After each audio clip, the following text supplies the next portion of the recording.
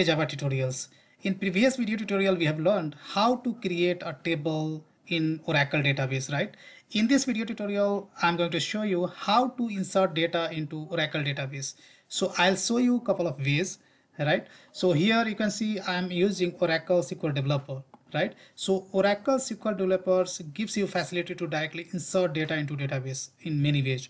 First of all, here you can see this is the table which I had created in previous video tutorial.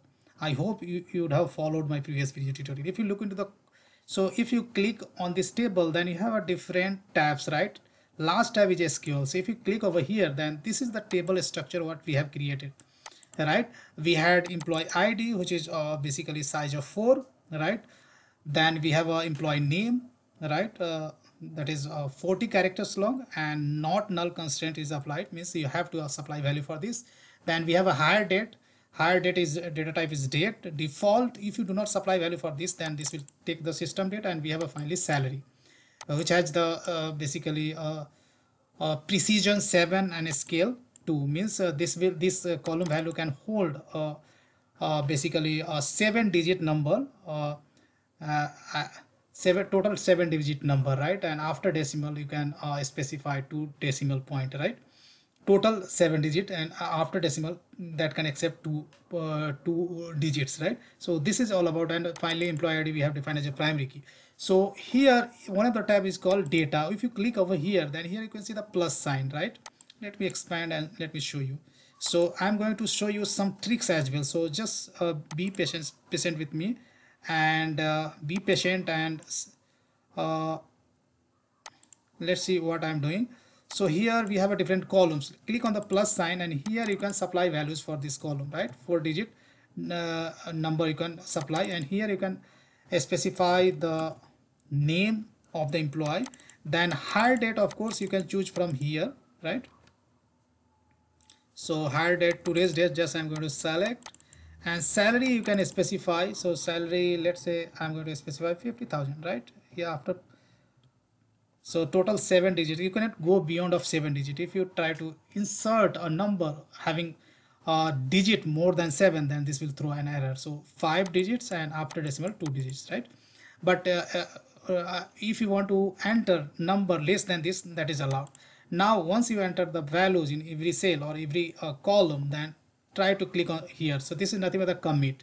So after entering you will have to commit it, or either directly click on this button or press F11.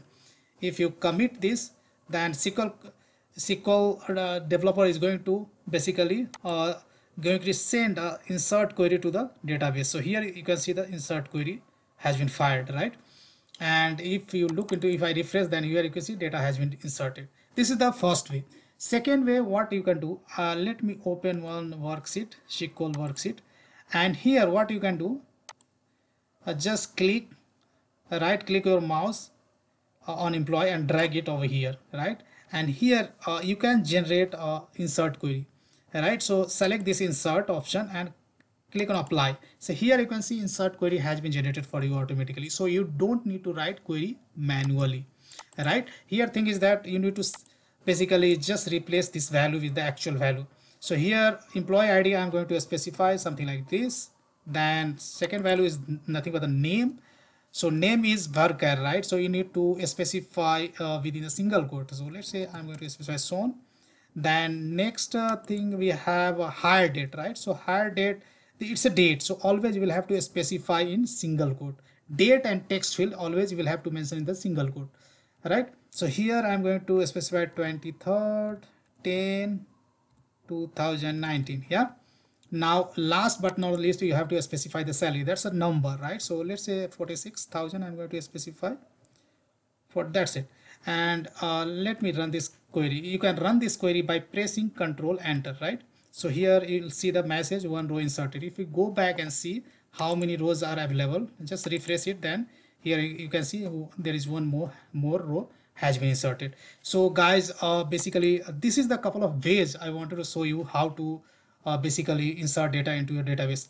Third way, also there is also third way. If you want to import some data from the Excel sheet, right, then that is also possible, right? Sometimes for testing purpose you can import some database into the existing table, and that already I have shown you in one of the video.